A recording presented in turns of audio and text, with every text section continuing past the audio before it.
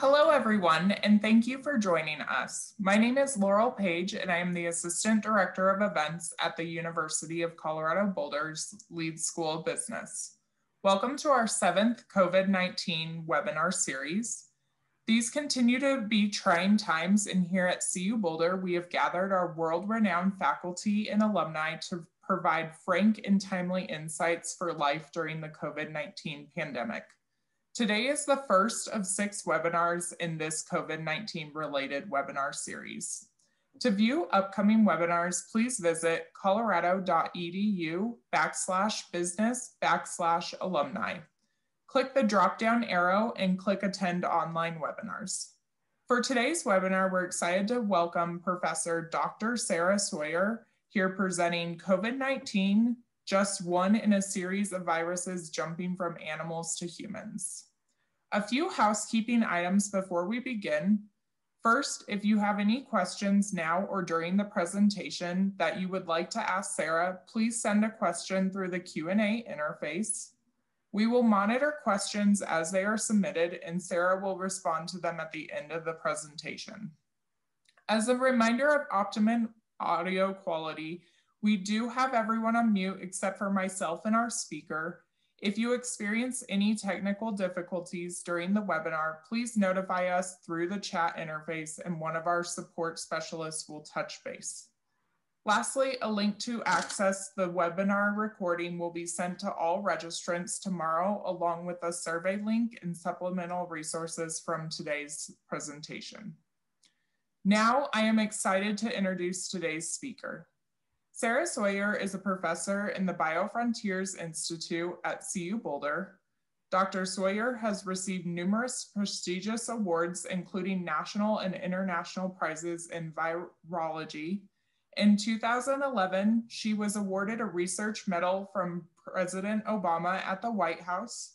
She holds a Ph.D. in genetics and development from Cornell University. In 2020, she started Darwin Biosciences, which develops infectious disease diagnostics. She serves as a senior editor at the journal eLIFE and serves as a government consultant on the topic of pandemic defense. Welcome, Sara, and thank you so much for being here. I'm going to hand over the webinar controls to you now.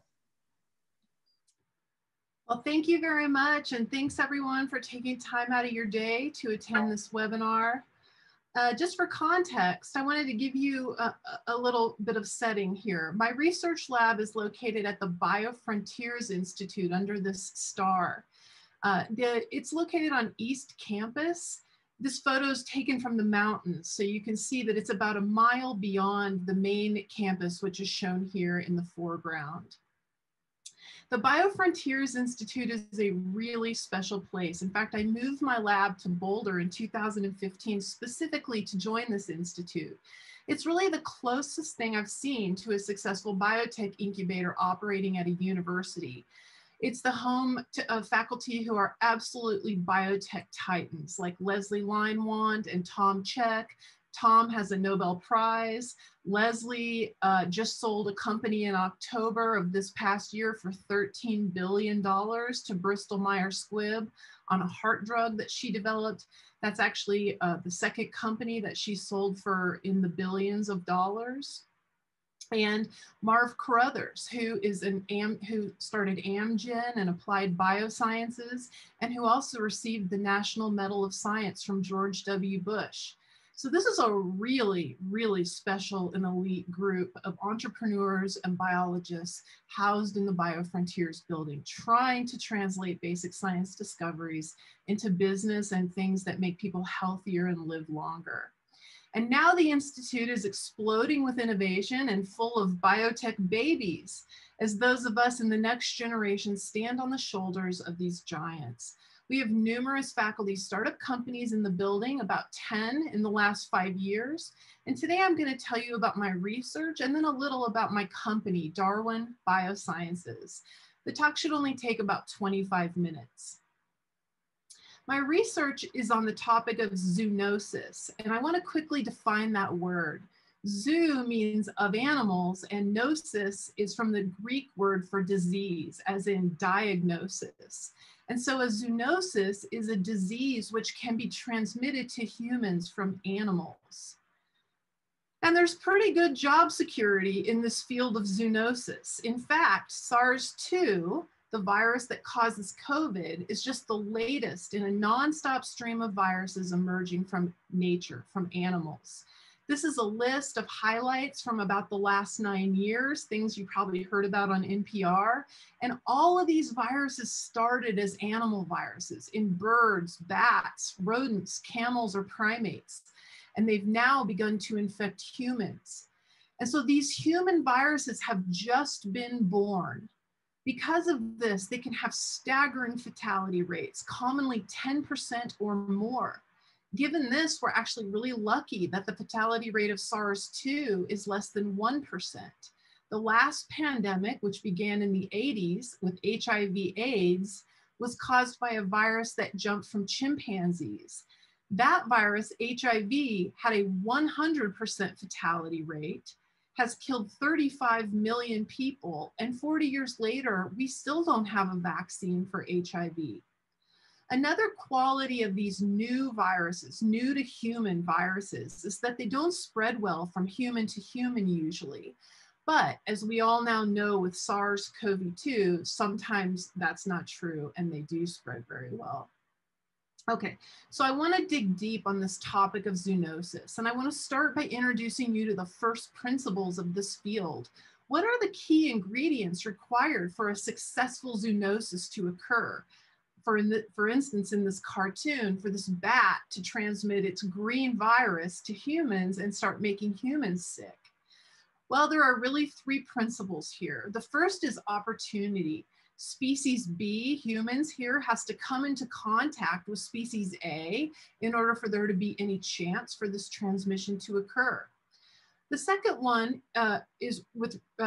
refers to the following. Most data supports the idea that if you just ground up bats and injected that matter with all of its viruses into humans, they wouldn't do anything because the vast majority of bat viruses are adapted to bats, not to humans.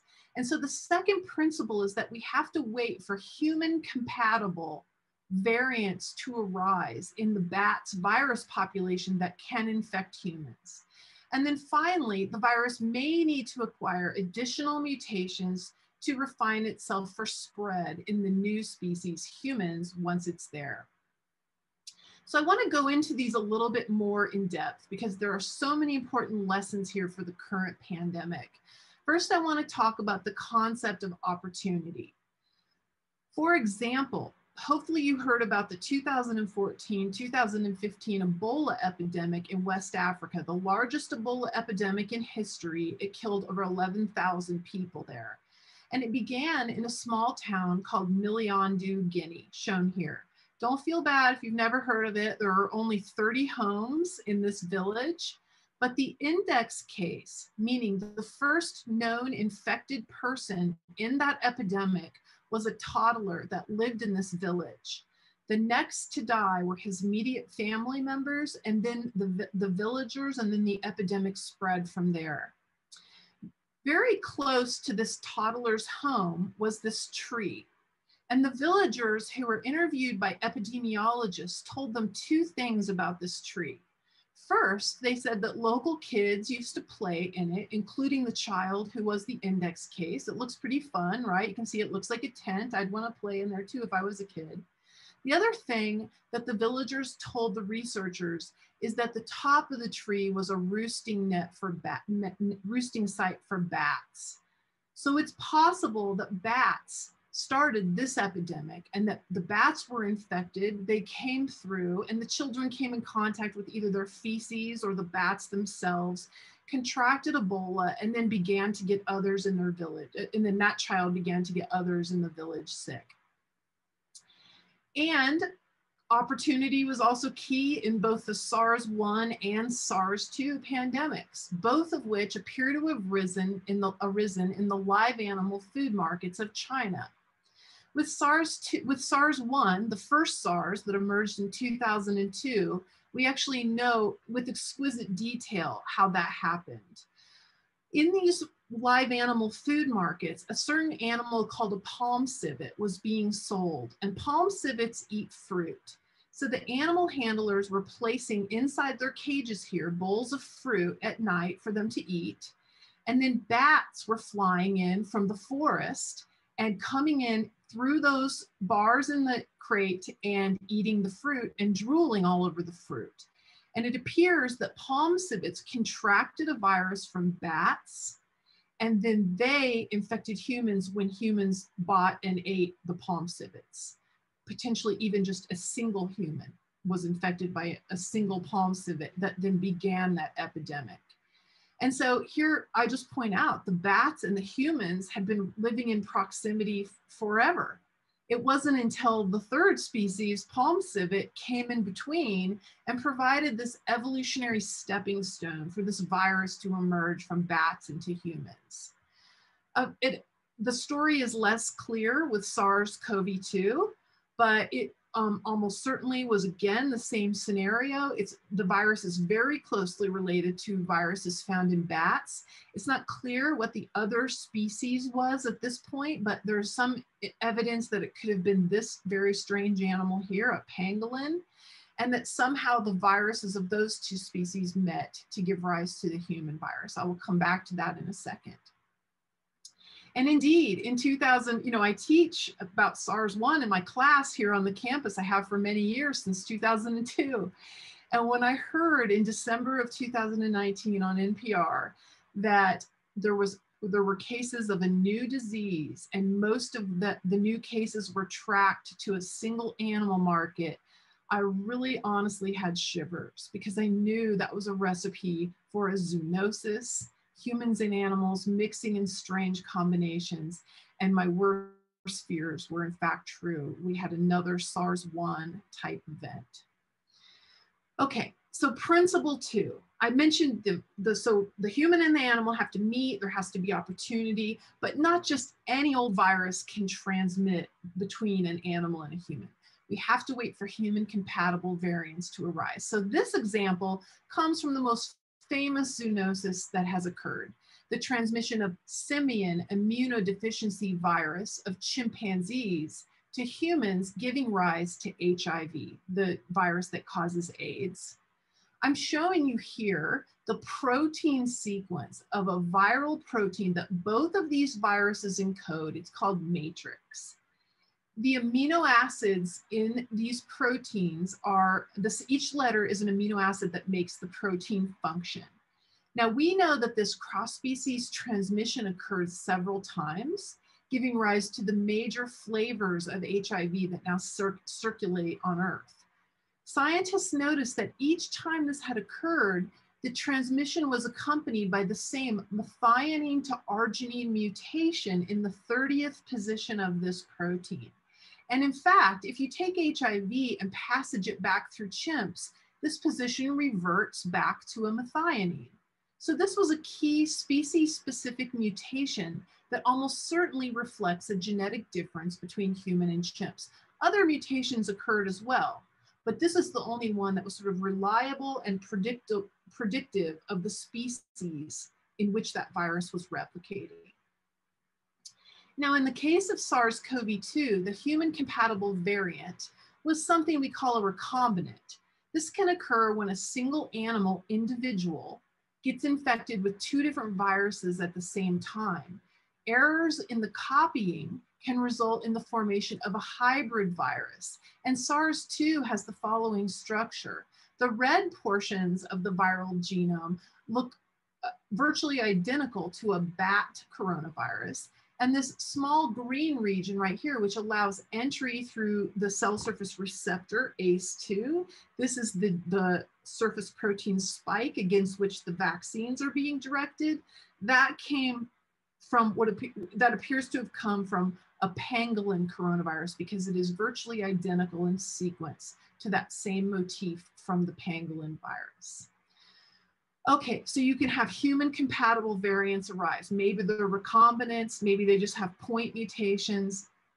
The point is, once you have one of these and a single person gets infected, once one person is infected, they can infect others. This is a picture of soldiers at a military base in Kansas during World War I.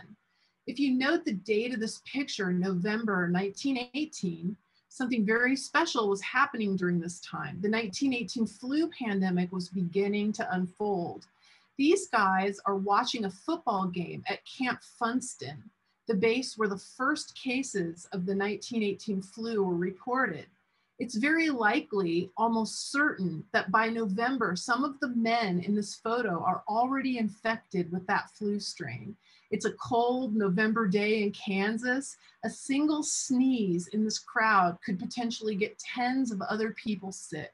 These men would, over the next weeks or months, be shipped off to the far corners of the world, taking that virus with them. It's interesting to speculate that this moment right here was the key moment that set the 1918 flu on its disastrous course. Of course, we will never know. It's just to make a point that transmission occurs once that first human gets infected and certain factors can speed it up. I have this photo because my great-grandfather is in it, Harvey Gann. Harvey Gann, my great-grandfather, was discharged from this base, Camp Funston, just 16 days after this photo was taken. So I may not have a lot going for me in life, but I am a selected survivor of the 1918 flu. I'm gonna pretend that everyone's laughing. Okay. Once spread begins, once that sneeze occurs, evolution will begin to shape the sequence of the virus, perfecting it for humans.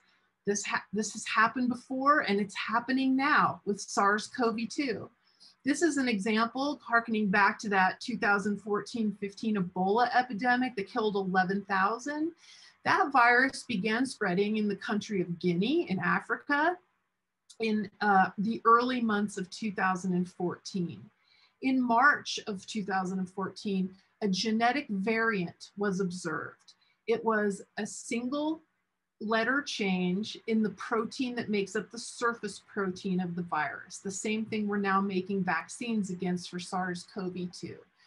Just a few months later, we can now track that new variant in orange, and you can see that almost all new infections are now occurring with that new variant. And a year later, that variant has now overtaken the epidemic and is causing almost all of the new infections. And so it is with COVID. We have the ancestral virus that began in Wuhan. The virus is mutating. And one thing that you may or may not know is that very early on, there was a single letter change in that surface protein. It's called D614G.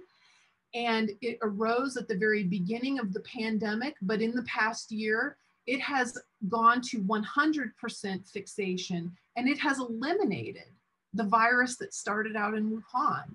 That virus in gray is now gone. And the proportion of viruses is now 100% of the D614G lineage. You are seeing a virus perfecting itself for spread in humans. It doesn't mean it's making itself deadlier. That's a different topic altogether. It's perfecting itself for spread in humans. Now, from this D614 variant, which has overtaken the population, the pandemic has now gone on so long and infected so many people that we're having all sorts of different offshoots happen, new mutations. The UK variant, the South Africa variant, the Brazil variant, which is not shown on here. And these are moving in different directions. Some of them are even getting convergent mutations, shared mutations, or mutations that were acquired soon after D614G that have been separated in other ways. And so we will continue to have to deal with these variants. We will continue to have to monitor them and figure out what they mean for our vaccines. All indications so far are that the vaccines will probably interact differently with these variants, at least in some cases, but there should still be cross protection, and there should be still some level of protection against these new variants.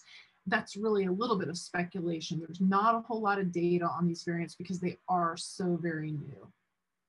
Okay, We have three tools to fight against this virus and all of its variants. We have vaccines, which is a medicine that you take before you get sick to try to keep from getting sick. We have drugs, which are important to you once you become sick and you're in the hospital and you're hoping for some magic drug that can help you get through the worst case scenario should that unfold. And we have public health measures where we can test and contact trace and monitor. And so I wanted to talk to you just a little bit about COVID testing, because I think we are getting ready to enter a new phase of how we think about COVID testing and perhaps disease screening in general. So we're all familiar with the concept of getting sick, going to your doctor and getting tested. You probably had a flu test at your doctor's office before, or any other type of test that's commonly performed. The problem is this. We know how to deal with sick people, and in general, sick people, people that are experiencing symptoms are generally cautious, and they stay, especially during a pandemic, and they stay away from other people and try to limit the spread until they get that diagnosis and understand what's going on with them. Here's the problem. In this cartoon, I have a woman at work, and she's thinking to herself about her colleagues. I feel safe at work because I know my coworkers are being screened for COVID-19 every day. Of course, we know this isn't happening. These are healthy people. They're at work. It doesn't mean, though, that they're not going to have COVID symptoms 2 days later and potentially be highly contagious even now or tomorrow. What's really needed to make workplaces and schools safe is on-site, same-day testing, so that we can find people when they're contagious and keep them from unwittingly spreading the virus. That will make people feel safe at work and help our economy to reopen as we navigate through this difficult time where we're waiting to get the vaccines in place and waiting to see what the virus does. I just wanted to say that BioFrontiers has been a leader in COVID testing in the state. Roy Parker, our institute director, and Leslie Linewan, they set up campus testing centers at the beginning of the school year. They run 5 days a week. Anyone on our campus and their family members can go get tested by just spitting in a tube and receive results later that day or the next morning. Their operation has performed over 73,000 COVID tests this school year on members of the university community. And here we are, I was part of the team this morning. We're testing the football team one early morning in the fall. Meanwhile, my company, Darwin Biosciences, has been doing outreach, particularly trying to help some of the smaller universities in our state and other entities. And to do that, to try to get at that same day instant testing, we had to come up with a test. And so we came up with a test very early on. We had the test working by March. And then by May, we were deploying it in front of our building. You'll recall that most of us didn't even shut down until mid-March. By May, we were set up outside the BioFrontiers building, testing our colleagues in an experimental mode to see if the test would work. And our test is actually super cool, so I just have to tell you about it just quickly. You basically spit in a tube.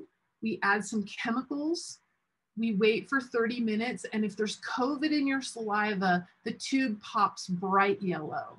It's called an RT lamp test, and you can remember that because the lamp is like a light bulb turning on, like the yellow color that we get with a positive result. We do 3 tests on every person. This is an example of a negative. Here's their positive control. We always want to see that one pop yellow because that tells us the test is working. But this person does not pop yellow for either of the SARS-2 indicator tubes. This is a positive result where this person turns all 3, their saliva turns all 3 of these tubes yellow. So it's that simple. We are set up around the state. Here we are at a university on the western slope. There at that university, Darwin is running out of mobile tiny houses where students come and give a saliva sample for testing. We've done a lot of things with these universities to try to help them operate and stay in business. Here's a quote from another university that we're helping. On Thursday, we screened members of our cross-country team and cleared them for competition at their conference meet this Saturday. CoVLab, that's what Darwin calls this test, same-day results, ensure that we have the most up-to-date information. Here's an example of some of the results we did on a different sports team. In this case, each person just got 2 tests. So a negative result is yellow, pink. So you can see yellow, pink, yellow, pink, yellow, pink, all negative.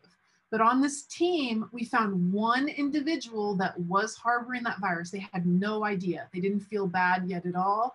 We were able to warn them, send them for further follow-up testing. But in the meantime, put them on notice that they might be experiencing an infection and to be careful of infecting other people. There's huge value in that. Knowledge is power. Remember that old saying? Knowing that you're infected can really help us protect the people that are our coworkers and our families.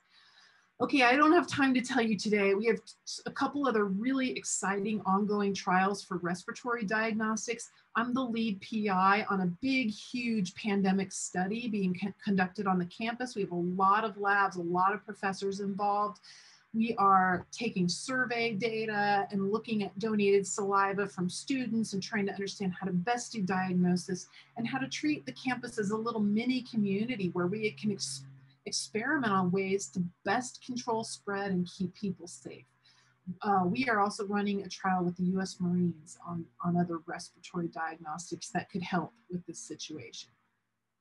Okay, I finally just wanted to share a final thought on vaccines. So, you know, I am pro-vaccine and a highly vaccinated citizen, but I have been a little concerned about the number of doctors that I've seen on the news making statements like this. No steps were skipped in coronavirus vaccine rollout. You know, in some ways that's true, but if you would allow me to just take a minute to sort of do an autopsy on this statement. So vaccine trials look for 4 things. They look for short-term efficacy and short-term safety.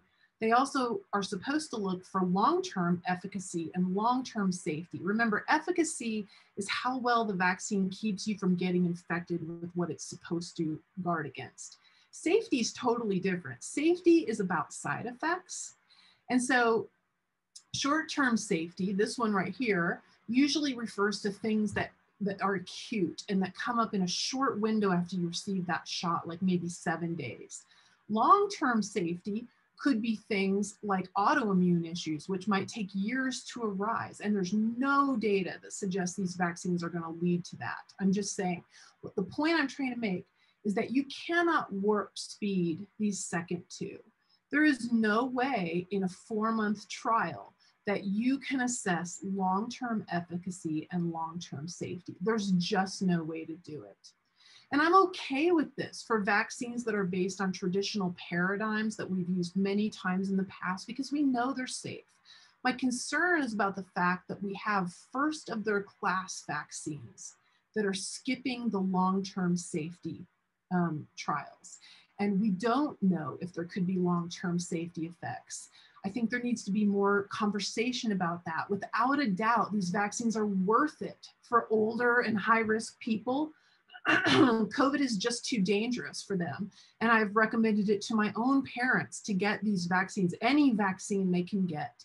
But what about for the millions of 25-year-old mothers out there for whom COVID is very little risk? There needs to be a conversation about the relative risks for people in different categories. And my recommendation would be that for younger people, we should utilize vaccines based on more traditional vaccine platforms. Okay, I'm happy to answer more questions about vaccines. In my final couple slides, I am going to get a little bit existential. I'm going to switch topics and talk to you for just 1 second about tent caterpillars. These particular tent caterpillars are denuding an aspen forest in New Mexico. They've eaten every leaf in sight, and they're experiencing a population outbreak. This is the ecological definition of population outbreak. Population outbreaks are characterized by rapid changes in population density over several orders of magnitude. Only a small number of species have outbreaks, like some insects and some rodents. And so you can see that we're having one here. Now, what does nature do about these? Interestingly, nature has a very a very nice way of taking care of these. Maybe nice isn't the right word. Nature uses pathogens to extinguish population outbreaks. I have to share this piece of data with you because this is from a paper where a group of ecologists has diligently over 30 years gone to the same island in British Columbia and counted the number of caterpillar tents. They live in tents over the years. That's first on the y-axis and the bars. You can see that it's a log scale. So over the years, there have been 3 population outbreaks where that magnitude in population goes up logarithmically. Now, if we look on the right-hand side, we're looking at the percent of tent families, the tents, living groups, that are infected with a virus that kills these caterpillars. When there's no outbreak on, the virus is undetectable. But when there is an outbreak on, this virus surges up through the caterpillars in a sort of frequency-dependent manner. When there are lots of caterpillars crowded together, the virus spreads very well.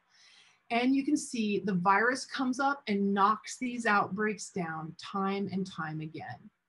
And so in his recent book, Spillover, David Quammen proposes a very interesting idea to explain the 1918 flu, HIV, Zika, COVID, and all these other zoonoses.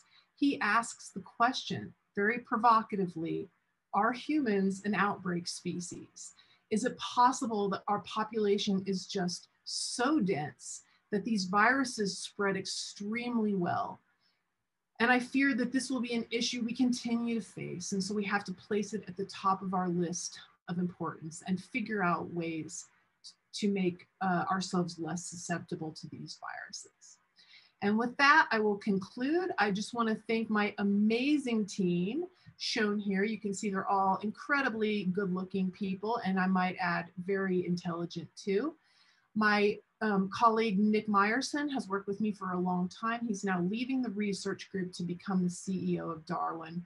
I also want to give a special shout out to Roy Parker, the director of the BioFrontiers Institute, for doing such an amazing job fostering the culture in this environment. Okay, with that, I will take questions. Thank you, Sarah. As a reminder, if you have questions, please submit them through the Q&A interface. First question is, what are the chances that this virus will go away if we can attain herd immunity? Right, so I will remind you, there are many instances of viruses going away. SARS coronavirus 1 did not spread nearly as well as this virus, and it did go away. Public health measures shut down its spread, and it's gone from the planet. Smallpox is gone from the planet. That virus was eliminated by a very effective vaccination campaign. Polio is almost gone from the planet. Zika, almost gone. Remember Zika? The little babies that had, birth defects and that horrible, horrible time when we were talking about Zika. Do you hear about Zika anymore? It is actually still out there, but just breaks out on little islands and remote places here and there. It's largely gone. And that's because of herd immunity. So I think because this virus is, as long as it's strictly replicating in humans, it's possible it could go away. If it's back and forthing between us and animals, it will be very hard to ever get rid of it because we can't vaccinate every animal that might be involved. And so it could. I think the more likely scenario is that it doesn't doesn't go away, but it acquires mutations that make it into a virus that's very similar to the seasonal coronaviruses that we already have. It will just become another one of those. I will point out the 1918 flu was around for many years after its devastating initial year, but it changed its pathogenicity and basically just became like a seasonal flu after the first couple of years. Thank you. What are the chances that this virus will mutate continually and will prevent us from becoming immune in this way? So there's always cross protection. And as evidence of that, I want to say the following. You remember early in the pandemic, you would read about antibody tests to look to see who had been infected, who has antibodies to SARS-2, as a way to like determine who, you know, might be safe to go out in the community.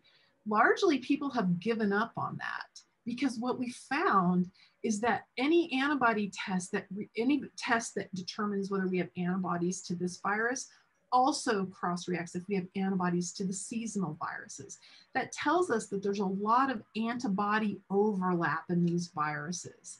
And so I think that, you know, new variants certainly are going to be less different to this virus than seasonal viruses are. And so they're expected to have that same level of cross-reactivity and cross-protection. So I do think vaccines are absolutely worth it no matter what's going on with variants. And you will have, I predict, even though a vaccine says it's 60% efficacious, similar to what the flu vaccine is, what we know from the history of vaccinology is that the other 40% who still get infected despite the vaccine have a much milder disease because of it. And so for that reason, vaccines are a really good idea. Thank you, Sarah. How can scientists be certain of the source of this new virus? Yes, right. So there is a theory that it popped out of a lab in China, a high containment virology lab. I'm not sure if that's what the question is alluding to. Nobody can rule that out. There have been lab accidents in history. There's a well-known one that occurred with the flu some time ago, not in our country, but in another country, not China either. Nobody can rule that out for sure. I think that, you know, investigations should be done into that hypothesis and to rule it in or rule it out, maybe by the World Health Organization. But you know what? It's just so much more parsimonious that this virus jumped out of nature like the hundreds before it have done. You know, I mean, we see these viruses popping out from nature almost every year. Often they are recombinants. Often they have mutations that make them different slightly from the ones we find in nature. There are viruses in bats that you can align at the sequence level. They're virtually identical to this virus. So I just think it's so much more likely that this is just the next rung in the ladder that just goes on and on and on throughout history and forward in time as well. Thank you, Sarah. Our next question comes from Camille. Does your research include other vector-borne diseases, or was Zika a special exception for your lab? Good question. We work on dengue virus, which is a mosquito-borne virus.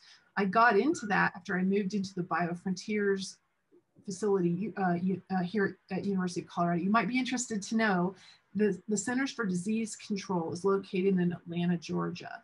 But there's one section of the CDC that is not in Atlanta, and that is the insect-borne pathogen unit. Can you think why? You have Atlanta, a big, dense, hot city with lots of mosquitoes. If there were to be a leak out of the facility, that could be a disaster. So they put the insect-borne pathogen unit of the CDC up in Fort Collins because, you know, we have so few bugs here.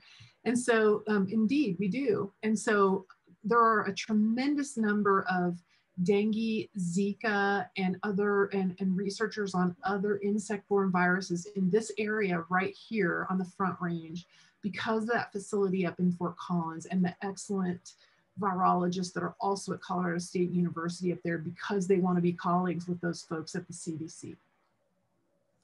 Thank you, Sarah. Our next question comes from Lynn. What about the SA mutation with regards to reinfection? I understand that congregate plasma is not effective against the virus. Isn't congregate plasma parallel to vaccine development? So wouldn't it also be difficult to adapt a vaccine to this new variant? Yeah, that's a great question. I think the questioner is probably referring to convalescent serum, which, and it's a very informed question. I thank you for that nice question because it's true. Any test where convalescent serum, which contains an antibody response, doesn't work against a variant, has very bad indication for the vaccine translating to that variant. That is true. I think one thing that you should remember is that the ability of virus to recognize and counteract a virus has to be done in tissue culture, in literally a test tube, because we can't experimentally infect humans. And so sometimes when you see that, and you're not going to have the entire immune system in that test tube, you're just going to have some parts of it. So we have many times in the vaccine field been misled in both directions by results in test tubes not being exactly like what we then see in humans. Luckily, 2 of the vaccines are currently under trial in South Africa, where that South African variant is occurring. And so naturally, they're out of that very soon. They're saying within a week or 2, they will be able to release data on how effective these vaccines are in that specific country where one of these variants containing that mutation predominates. Thank you, Sarah. Our next question comes from Martin.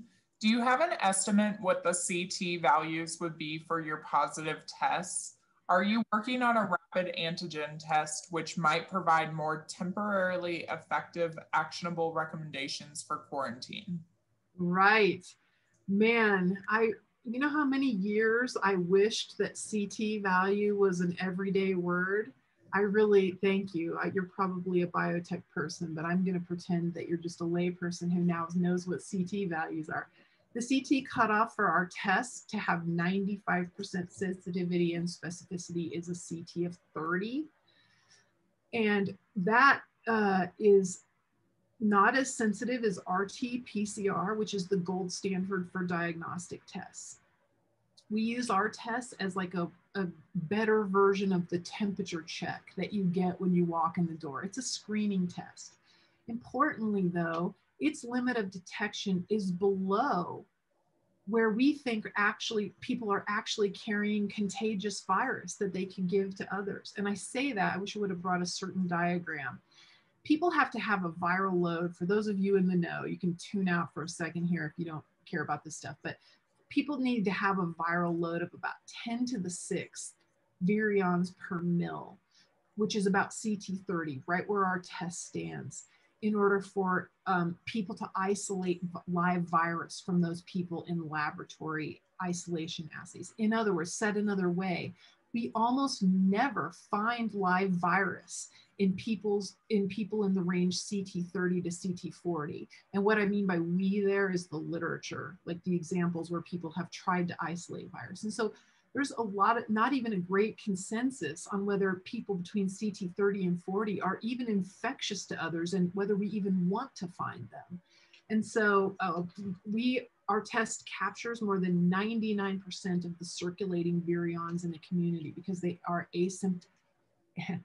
asymmetrically distributed with a few people carrying the vast majority. And so for this reason, there's a lot of value for screening, even if it's not quite as high sensitivity as what you would get in the doctor's office.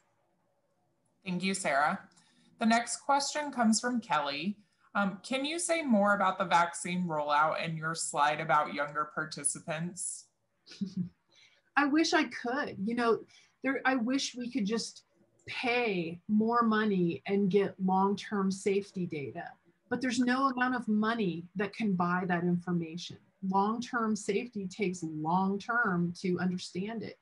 You know, I think the way the FDA is looking at this is that these vaccines are safe in the short term, so we're going to assume they're safe in the long term. And that might be 100% right. I hope that is right. You know, but it is, I do think it's worth thinking about that these are first of their class vaccines. And I'm not sure that that is where we want to make that gamble. I definitely would make that gamble on more tried and true vaccine paradigms because they've been out there, you know, for other viruses and other pathogens already. But this is a brave new world. And like I said, it's a no-brainer for people that are facing extreme COVID risk. COVID is dangerous, full stop. Like I said, I would tell my own parents to get it. I have told my own parents to get it. But I don't know if we should be giving it to 16-year-olds. I honestly don't understand the rationale for that if we don't understand the long-term safety profile. And those people have almost no risk of COVID. Thank you, Sarah. This is from Bella. Is there any data showing the virus spreading to/from household animals such as dogs to/from humans? Yeah, great question. No, rest assured, your dog is safe. It's a great question because this is a very unusual virus in that species barriers are usually pretty strong, meaning we don't just free flow viruses between, I don't catch things from my cat all the time and, undercooked fish I ate or, whatever. So, usually things are very specific about what they infect. SARS-CoV-2, we have been hearing these reports about minks, and there are actually some plus sides to its promiscuity in infecting animals. The fact that it infected a monkey called the rhesus macaque, that single fact is where we lie most of our sort of gratitude for the vaccines, because if you don't have an animal to test vaccines in, how do you develop them? And if you don't have an animal that gets infected by the virus, you can't do that. And so there are some good aspects. The downside is we don't exactly understand the promiscuous nature of this virus. So far, there haven't been any solid reports of animals giving this to humans. Again, not putting aside that original transmission event in Wuhan any further. It's mostly people giving it to people. Thank you, Sarah. This question comes from Jeff. Do you have any data on % of false negatives and false positives with the saliva test? Right. So the way the tests work is that you have to be 95% sensitive and specific to sort of get the FDA stamp of approval. So what people will do is they'll adjust their detection limit and this is the right thing to do. I'm not saying that this is the wrong thing to do. They will adjust their detection limit until they achieve that. And then that's why I was saying mine isn't as sensitive, because to meet the 95, we have to claim a lower ability to detect than the RT-PCR that your doctor uses. And so for that reason, like all tests are 95 specific and 95 sensitivity, which might seem weird to you, but it's because they're adjusting their claimed limit of detection, how little virus can be there and they can still find it until they get to that point. So the FDA is paying attention to all of those numbers. Okay. Great. Thank you, Sarah. The next question is, what was the origin species of the 1918 flu? Yes, if I well, yeah, so our knowledge about that is somewhat incomplete. It's definitely got a bird component to it. It's possible that it was recombinant, maybe even with something from, I can't remember if there was something that looked like some of the common pig viruses. Pigs are a very special animal in flu because most bird flus do not infect humans, but pigs can be infected by bird flus and human flus at the same time. So they're called a special mixing vessel species, because if one pig happens to get a bird flu and a human flu at the same time, it can provide a test tube for reassortments and the emergence of novel viruses. That's why pig farming is a critical indicator of flu, sort of flu emergence. And so, I've kind of lost my thread there. I hope that was a satisfactory answer. I'm sorry. No worries. Thank you, Sarah. Our next question comes from Andy. One response to the pandemic has been to de-densify urban areas. Is this an example of a way to correct an apparent population outbreak?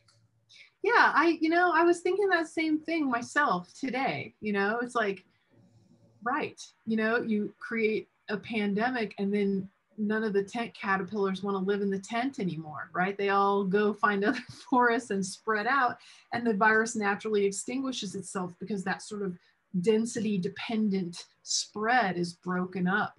And isn't it crazy that we are now doing the same thing, you know? And boy, all I know is that, yeah, I mean, when you look at disease emergence, it is definitely true that mega cities are a big problem. Big, dense cities around the world are really a problem, and, you know, spread disease more quickly. And so, yeah, I think that is going to be the effect of us all, you know, selling our homes and moving out to the country. Thank you, Sarah. Our next question comes from Monica. Would it be cost effective for small businesses to have the saliva test with before admitting customers or patients? Yeah. You know, I think our particular test still takes about 45 minutes. So we do have that problem. One of the models we've worked on thinking about like restaurants and stuff is if you were to screen your workers and your staff as they leave work each day, so that if there's a problem, you know, they don't come to work the next day. It's much harder to do it instantly. Like a customer walking into a restaurant that wants to be clear. The only test that can do that right now is the Abbott/Binax now home antigen test card, where you can do that pretty quickly on yourself and even get a smartphone passport sent, you know, with a stamp of when you did it. That test has actually the same sensitivity as our test. It's actually less sensitive than RT-PCR as well by the same magnitude. But don't worry about that. I would argue it's still catching all the people it needs to. The people it's missing are very unlikely to be infectious. They're probably in the long recovery phase. So the Binax Now card is really the only thing we have at this time that could do that. Our next question comes from Heidi. Did you ever think that we would have a pandemic like this? I did. For years, I told my class, I said 1918, and then in the 1950s, 30 years later, we had polio. I hope some of you are old enough to remember polio, people lining up around city blocks to try to get that vaccine when it finally came out, kids in wheelchairs, horrific, the 1950s and early 60s with polio. So then 30 years later, HIV/AIDS in the 80s, and I've told them for 10 years, we're due. It's 30 years later. I said, we're absolutely due for the next big one. And then I taught my lecture, a couple lectures later, I had a lecture on emerging coronaviruses. And I was just telling the hosts right before this meeting that right at the beginning of the pandemic, a couple of my undergrads saw me in Whole Foods and they're like, Dr. Sawyer, how did you know? And I said, well, you know, because of SARS-1, I started teaching about emerging coronaviruses then. So it's usually kind of the usual suspects, flus, coronaviruses, you know, we know what's out there that, you know, could get us. Thank you, Sarah. What is the risk that COVID variants will become more virulent as well as more transmittable, and what factors might cause that to happen? Yeah, that's a very nice question. Thank you for that. So, right, just because something spreads better, that has no bearing on whether it's deadlier or even makes you more or less sick. And so I'm going to give you the following story that I tell my undergrads. Let's say that Laurel, the host here, and I, we both get SARS-CoV-2, COVID. And Laurel gets a strain that she has a very mild illness. And, you know, she doesn't even know she's sick. She still goes out and goes to a volleyball game outside or whatever she does. And I get a variant that lands me in a hospital room 2 days later. And I'm not spreading it to anybody because I'm stuck on a ventilator in a hospital bed. Which one of those two variants is likely to spread better? Actually, Laurel's low virulence, mild virus will have more progeny and spread better. And so our theoretical understanding and our understanding of the history of pandemics is that viruses and pathogens actually become less problematic, deadly, symptom prone as time goes by, because the healthier they keep us feeling, the better they spread. So my money is actually on these variants slowly becoming less and less harmful, although certainly I don't think there's data to support that at this time. Thank you, Sarah. Our next question comes from Chuck. Do you expect we will need an annual vaccine shot for COVID-19 in coming years like the flu vaccine? It's highly possible. I hope they can put it in the, they might be able to just turn the flu shot into a seasonal respiratory shot. Then again, we have seasonal coronaviruses, several of them right now that our children have all gotten. Almost all children get seasonal coronaviruses. Guess what it causes? The cold. And so if you have children, or if you were a child, you've had these viruses. They've been around since before medical people were there to observe them. And so we don't get shots for those coronaviruses because they just cause the cold. Where did those viruses come from? I think it's actually a good bet that each one of them might have started out as a pandemic virus. Maybe it was as severe as this one, or maybe it wasn't, but over time they became less and less harmful, and they just became part of our seasonal repertoire. And, I'll tell you one thing, that this whole experience makes me actually want to get more children's illnesses, because I think if you've been infected with these seasonal ones a lot, there should be, based on what we're seeing through these antigen tests, some level of cross protection with the current virus. And so I don't want to remain immune naive, and wait till the next big one comes along and have no protection at all. Again, I meandered there. I hope that was an acceptable answer. Sorry. No, that's great, Sarah. We're going to move into our final two questions. The first one is, what % of COVID transmission is via surfaces? Oh, because you really want to stop wiping down those groceries, don't you? I know, so do I. Okay, so this is called fomite transmission. For as long as you can remember, you've had people tell you to be careful of door handles, for instance, because a lot of people touch door handles. And if you get germs on your hands, you can then put them in your face and get sick. And so you should, not touch door handles with a hand that you've just sneezed in if you have the flu, for instance. And so that's called fomite transmission. And I think it's been part of our understanding that that plays a very, very low part, small part in respiratory disease transmission. Certainly respiratory disease does transmit mostly by air. The studies I've seen about people getting contamination on their hands usually involves them sticking their finger in their nose without washing their hands. And you can understand that if I had a bunch of virions on my hand and I stuck them right up my nose, that might cause infection.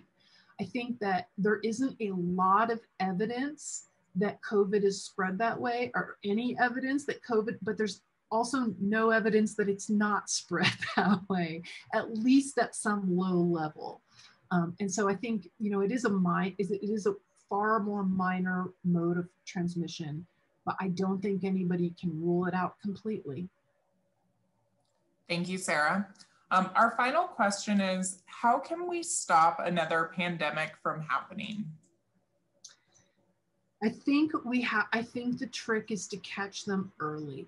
Only when you can catch them, when only a few people have been infected, can you stop them. Once 1 million transmission chains have started, good luck chasing those down, right? And you give time and space for these variants to emerge. And so the best thing we can do is to somehow have a massive surveillance program where people are just sort of when people show up at doctor's offices, how many times have you gone to a doctor's office and they've been like, well, I don't even know if what you have is viral or bacterial. I mean, one way to find out is we'll give you antibiotics, and if you respond, it's bacterial. Like, how draconian is that? Seriously, right? And so I think instead, in that moment, we might want to actually take a biosample and figure out what's wrong with that person. When people have like strange symptoms or unusual things, or even just don't let 90% of people with runny noses leave the doctor's office without actually figuring out what they have. Maybe we should look a little harder. And if we're surveying, finding unusual things faster, we will be able to shut them down better, and time will be massively on our side at that point. Thank you, Sarah. And thank you so much to everyone for joining us for today's presentation. And thank you again to Sarah for this great information. At this time, we invite you to provide your feedback on the webinar by answering the following poll question. On a scale from 1 to 10, how likely are you to recommend this webinar to a friend or other CU Boulder alumni? We thank you in advance for submitting your feedback. As a reminder, all webinar attendees will receive an email tomorrow with a link to the recording of this presentation, as well as a survey. To view upcoming webinars, as well as previous recordings, please visit our website at www.colorado.edu/business/alumni. We hope you will join us for our next webinar, which is tomorrow, as Dr. Mark Hernandez presents on characterization and control of bioaerosols in the built environment in the age of COVID. In the meantime, have a great rest of your day. Thank you for your time, and go Buffs.